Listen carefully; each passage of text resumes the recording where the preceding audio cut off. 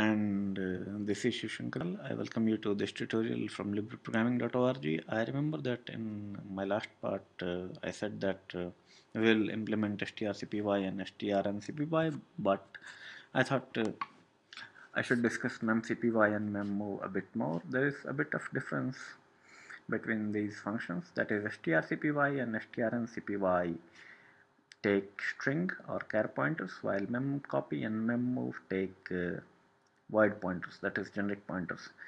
The destination for all four are modifiable, while the destination for while the source for all four are const type. That is, these four functions guarantee that the source will not be modified. So let's have a look at these functions. So strncpy takes the size, as we have seen, const char pointer, destination char pointer, destination, const char pointer, source. So now we see memmove. Memmove is void pointer destination, const void pointer source, and size tn. And then memcpy we see.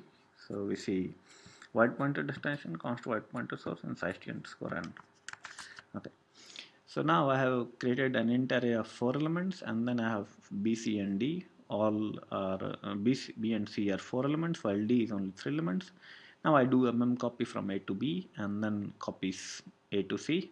Sorry, memcopy from A to B and memmove A to C, and the size is size of A. And then I print B and C, and then I do memmove. So this is 12 bytes because I know integer size is 3 or 4 bytes on my system, while here size of A is here. So I could have said size of int multiplied by 3 because int can be 2 bytes. So let's do that. I want to copy 3 ints, so I do not want it to become non-portable code. So this ensures that the code remains portable because int may be 2 bytes, maybe 4 bytes depending on your compiler and OS. Let's try to compile on this program. String 3. So you see, B is 1, 2, 3, 4, C is also 1, 2, 3, 4, while D is 1, 2, 3. Short and sweet. So this, in fact, you can apply it to float arrays, float pointers, or double, to any kind of thing, memmove and memcopy, because these operate at byte level rather than operating at type level like strcpy and strncpy. Just make sure that your size is appropriate and you should be fine, and the destination has enough to store what you are copying.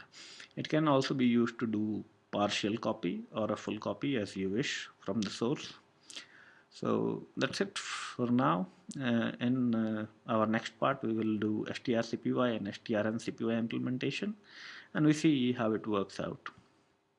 Till then, happy programming, and if you like this video, then please hit the like button, and you can hit dislike as well if you dislike the video. Thanks for watching the video.